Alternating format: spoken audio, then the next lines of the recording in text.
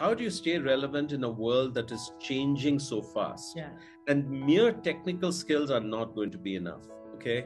Particularly also since there are whole new jobs that are being invented. And so what skills do you pick up for jobs that don't even exist today? Yeah. Okay. So,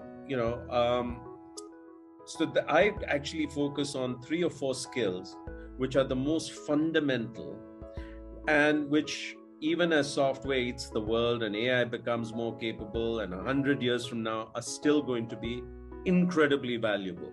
And those are, one is I call learning agility, okay? Which is not just the ability to learn new things. It is this ability when you're thrown completely outside your comfort zone.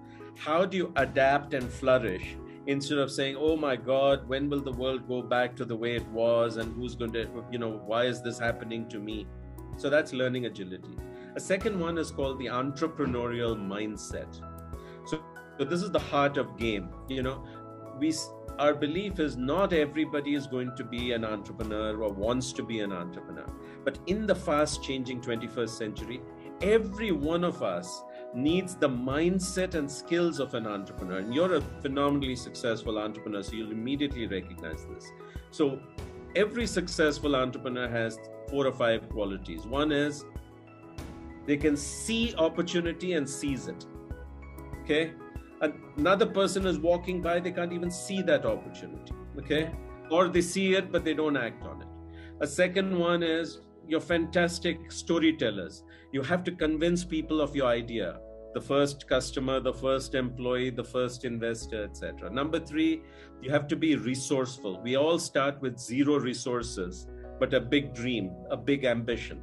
So you have to learn how to mobilize resources. You have to be good at solving problems. You have to be tenacious. Now, all these things are required in every person, not just those who are going to do entrepreneurship. And the third incredibly important set of skills are people skills. Even as robots and AI are taking over a large number of tasks, the ability to work with other people to solve complex problems, creativity, the ability to tell stories and communicate, all these things are becoming more and more important, okay? And the fourth one is leadership. So I say that the real skills for success, okay, which I call meta skills, super skills, are these 4.